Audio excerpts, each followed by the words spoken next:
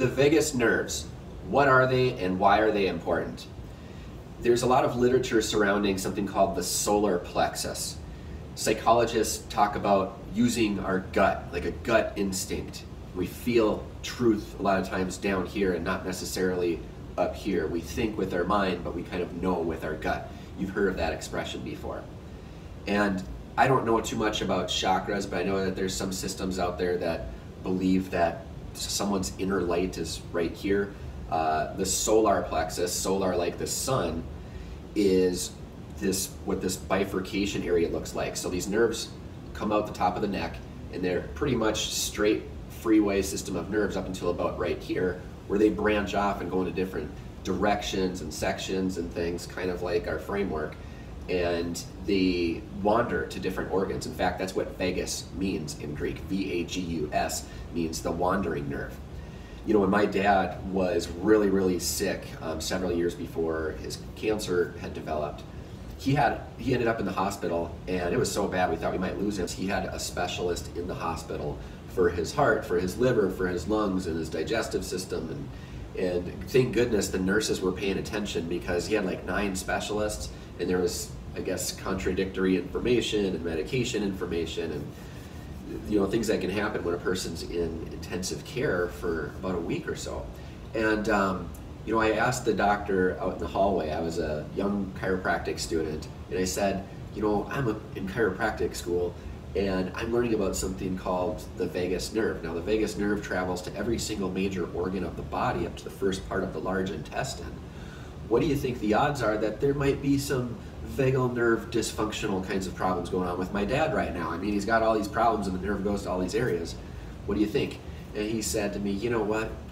Honestly, we accidentally cut vagus nerve pretty frequently in surgery by accident. And as long as the person's other nerve on the other side is intact and all those branches are working healthfully, I don't think it makes a bit of difference for people. And I didn't know any better. Accidents happen, but to be so nonchalant about severing a person's vagus nerve is a bit ironic to me. You know, the interesting thing with the vagus nerve is that 90% of its nerve impulses, so you have nerves that go from brain to body and body up to brain, but 90% of the vagus nerve information is actually going to the brain. And the reason that's important is because vagus nerve innervates our diaphragm muscle, and as you can see here in the upper neck, C3, 4, 5, and 6 has direct linkage to the phrenic nerve, which goes into the diaphragm as well. So what I'm saying is largely the diaphragm muscle that should control our breathing when we are in a relaxed state is regulated by the parasympathetic part of your central nerve system, which is in charge of calming you down. So people are predominantly either fight or flight, or they're in rest and digest mode. And so the key mode for us to be in most of the day is in this parasympathetic mode. So because most of those nerve impulses are incoming, we can control how we breathe with our belly in order to create this feedback, this calm feedback going up to the brain, because we've calmed down our physiology down here by how we're breathing, so that we can convince our thalamus, our triage center of information that's going at like the speed of sound constantly in your brain. We're telling that thalamus that things are calm. It's okay, lay your weapons down, it's peacetime.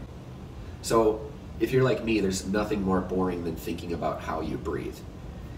But just get this one skill down and then watch my YouTube video. I'm simply doing high notes, bing, letting it ring out for like 5 seconds, and then mute it, and then boom, and it goes out for 6 seconds, because what it does, and it's tailored to your height, so if you're about 5 feet tall or 5.5 or 6 feet and over, there's different tracks that will help to pace your breathing. And the key is you breathe in and then you hold it for 1 second, and then you breathe out slightly longer than you breathed in. And what the research shows is that you're now utilizing carbon dioxide. I used to think that carbon dioxide was just a waste product of breathing. Oxygen in, carbon dioxide out.